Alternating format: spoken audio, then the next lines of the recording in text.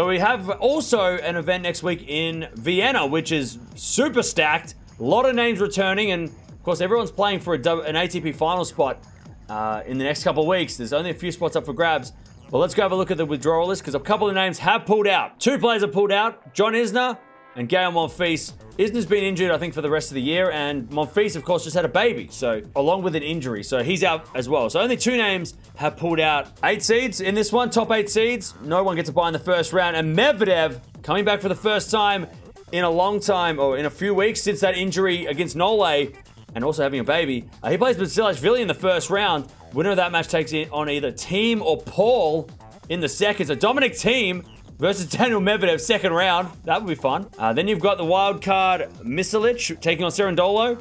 Winner of that match takes on either Garin or the number 6 seed Sinner in the second round. So finally, we get to see Sinner back in action as well, because both Medvedev and Sinner have been injured the last couple of weeks, and they're both pulled out with injury 2 or 3 weeks ago. So great to see them back on tour. Next part of the draw, you got Rublev, the number 3 seed, taking on Schwartzman. Winner of that match takes on either Dimitrov or a qualifier in the second round. Then you got Grigsport taking on Giron.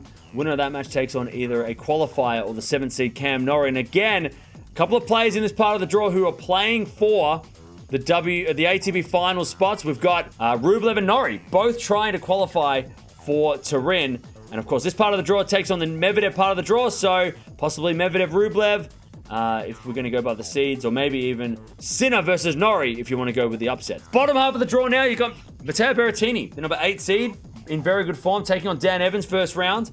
Winner of that match takes on either Hashanov or a qualifier in the second. Then you've got Rodionov, the wild card, taking on Shapovalov. Winner of that match takes on either the qualifier or number 4 seed Fritz.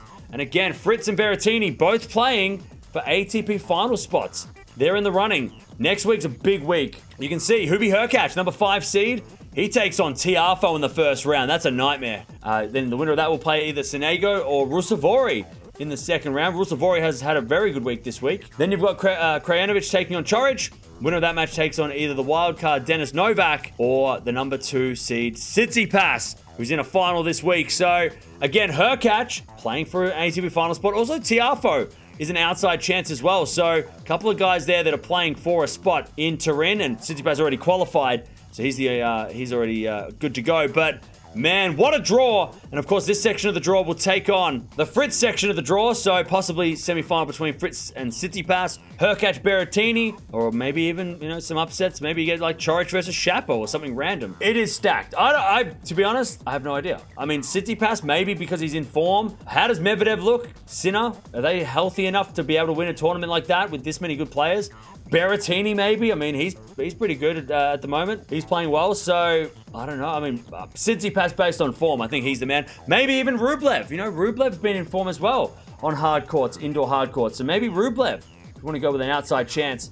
But it's going to be stacked. Next week in Vienna is nuts. Also in Basel as well. So we'll be watching both of those events